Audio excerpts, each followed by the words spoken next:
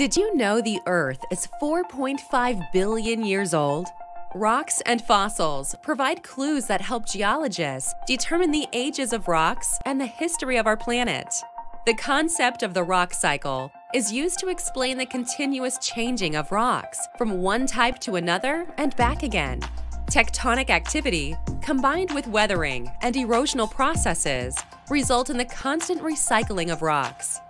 The Earth's crust is made up of many different types of rocks, but the three main types of rock are sedimentary, metamorphic, and igneous, and are defined by their formation process.